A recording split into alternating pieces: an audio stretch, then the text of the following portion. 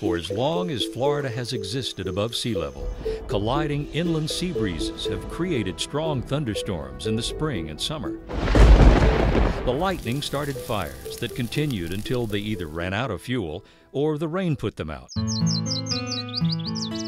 Over time, the native plants and animals of Florida have adapted to these fire-maintained habitats. Florida ecosystems actually need fire to stay healthy. Fire promotes plant diversity, creates healthier habitats for wildlife, and reduces heavy vegetation that can fuel catastrophic wildfires. The Southwest Florida Water Management District is required by the state to restore and maintain healthy ecosystems on more than 300,000 acres of land vital to the area's water resources. Fire is the most cost-efficient and effective way to manage and maintain this land. That's why controlled burning is the land management tool of choice. Controlled burning is not an option, it's a requirement in managing conservation lands. The Water Management District has been conducting prescribed burns since the early 1970s, when there was not as much urbanization and therefore it was not nearly as sophisticated. Today is far more sophisticated.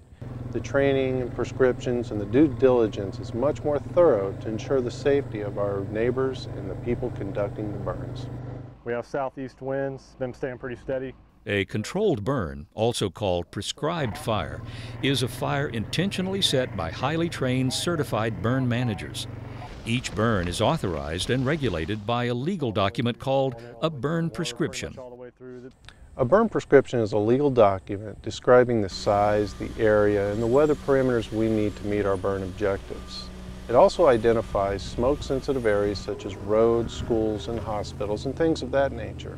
It allows us to do what we need to do on the conservation lands while accounting for public safety.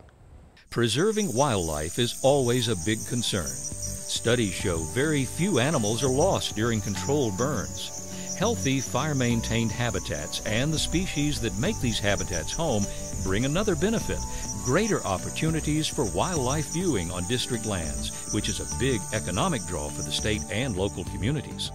Controlled burning also helps protect homeowners who live adjacent to district lands by reducing the threat of destructive wildfires. One of the things that we've learned as homeowners over the last 10 years or so is that burning actually prevents wildfires.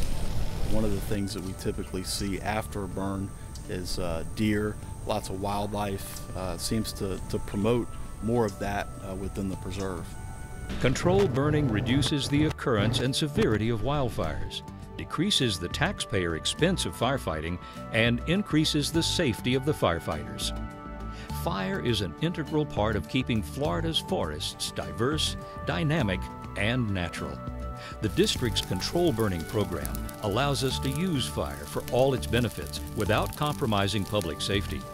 We're working to maintain the beauty and function of Florida's natural systems.